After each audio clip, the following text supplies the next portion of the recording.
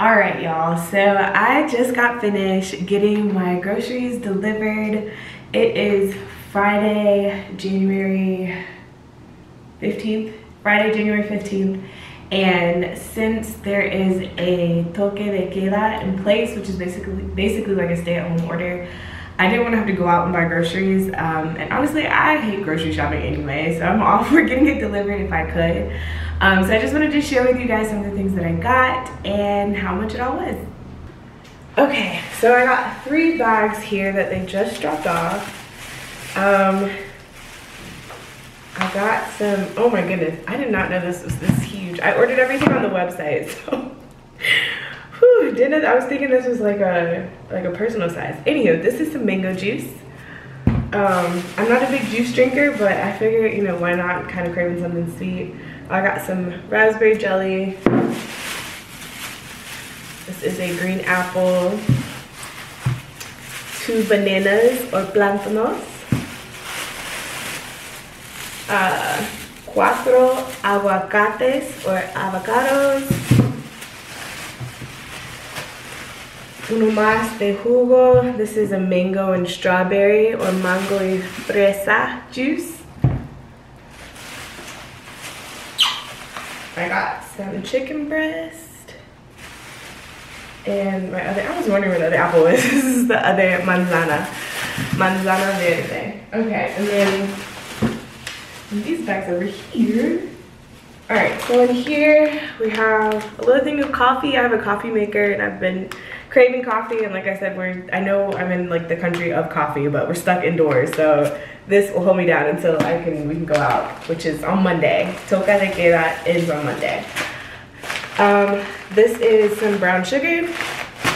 I have oatmeal that I got earlier this week, and so I like having brown sugar from my oatmeal. Some milk,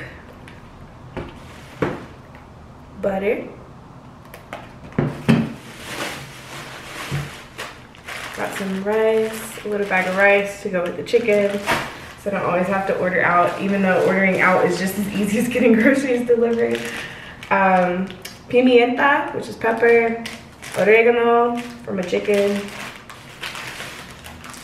ajo, garlic seasoning, sal, y aceite de oliva, which is olive oil, salt, again, for the chicken, and whatever else I decide to cook.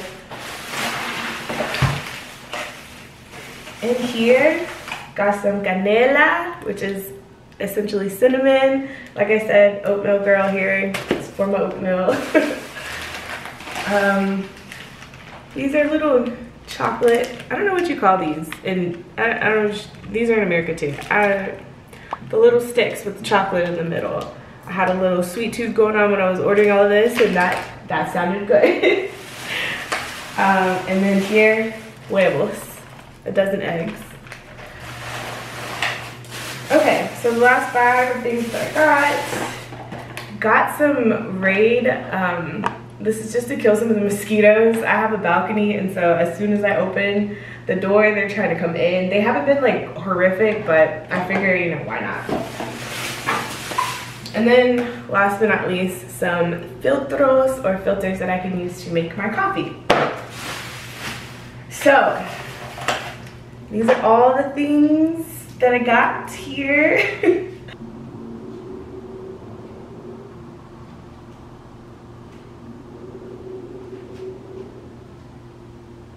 So all of this that I got, which obviously, like, I'm going to be ordering food as well. This chicken is only gonna last me but so long. But like I said, I'm just trying to make it through the weekend till we are able to be back out and about. So all this food that I got here cost me 129,122 Colombian pesos, or in USD dollars, it is $38.28. Not too shabby, if I say so myself. 1, I did not have to leave my house. 2, this included the person going to pick out all my groceries for me and deliver it. And I gave them a nice little tip because she did such a great job.